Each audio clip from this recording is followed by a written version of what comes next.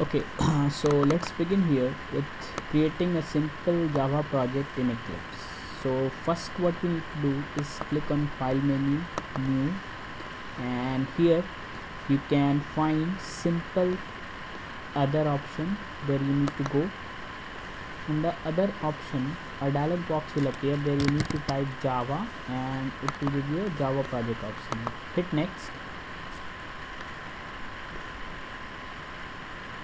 then type a project name like project tutorial -01.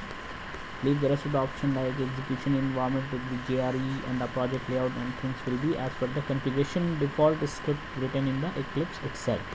And next you need to click next, click on finish, and it will create an empty project here. It will ask you or prompt you to change the perspective, that you can change anytime. You have the option here in the Windows menu where you can open a perspective. So here we have a project. We expand the project. You see a src folder where we create our Java source code. Right click on it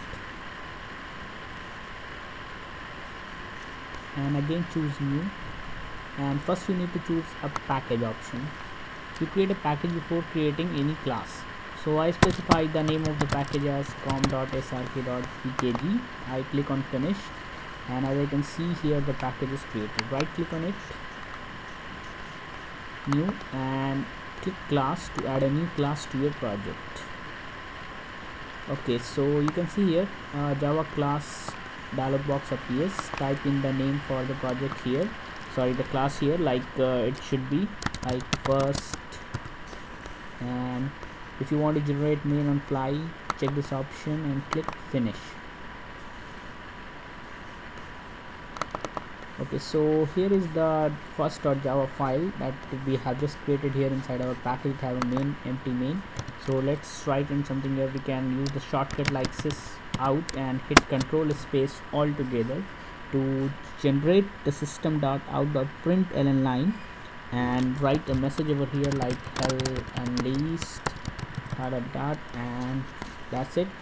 What next you need to do is click on this save all button, and all the changes in the project will be saved, and the respective class files are generated as soon as you hit the save button. Now to run this file or this project containing a lot of files, we just right click on the file or the project, and from here the menu appears like you want to run it in server or Java application. Click on Java application, and here in the console, as it's a console application, you can get the output hell unless.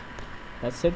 We will see next tutorial about creating web applications. So that's it.